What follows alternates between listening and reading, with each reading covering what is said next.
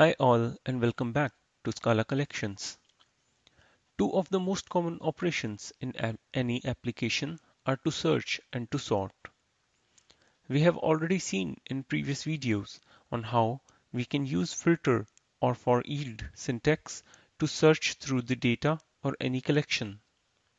In this video, I will discuss sorting with sequence in Scala. Two common ways to sort sequence in Scala is sorted. This will sort the sequence in natural order. sortWith. sortWith takes input as custom function to sort a sequence. You can also use sortWith to arrange collections in descending order. So let's go ahead and jump to Scala REPL to explore sorting. I'll first declare a sequence of random numbers.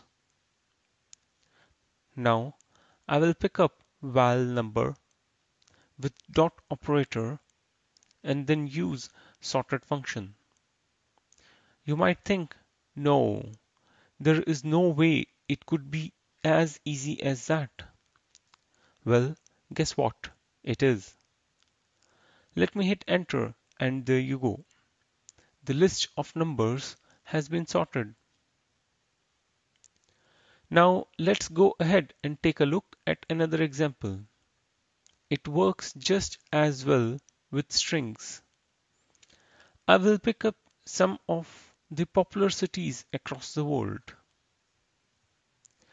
Let us pick up cities and call sort again. And there you go. Cities are all sorted in alphabetical order. Well, this is all good, quick, and easy. But what if I want to sort the cities by length of characters rather than alphabetical order? This is where sortWith comes handy. Let us take a quick look at sortWith syntax. I will pick up cities again and this time use sortWith. All we have to do is that we need to inform Scala about what should happen when it picks up two elements in the sequence. So I'll name the elements as city1 and city2. Next is to fetch and compare the length. And here I have all the cities in ascending order of length.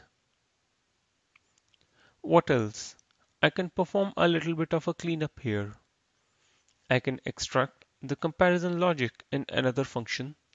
So I will declare this new method compare cities that will take in two parameters and compare them as per the length. Then I will use compare cities method to sort the sequence, and here we have the same result again. But if you are feeling all the more lazy and do not want to write a method or even name the variables, just use function literals like this, and that will do the job. Alright, I quickly want to show you this last example, just to make sure that we understand sortWith in detail. Consider the sequence of tuples with cities along with the countries. Now, I want to sort this sequence in alphabetical descending order of country names. Again, descending order of the country names, which is the second part of the tuple. I will use sortWith and inform Scala to sort the sequence using second element of tuple. Here is our result. So sorting in Scala is ridiculously easy. It's all sorts of fun to use. And once you start to play around with it, I'm sure you will find all sorts of interesting uses for the sorted feature in Scala. In the next video, I will discuss more on sorting and ordering. See you next time. Thanks for watching. Please post your comments and suggestions.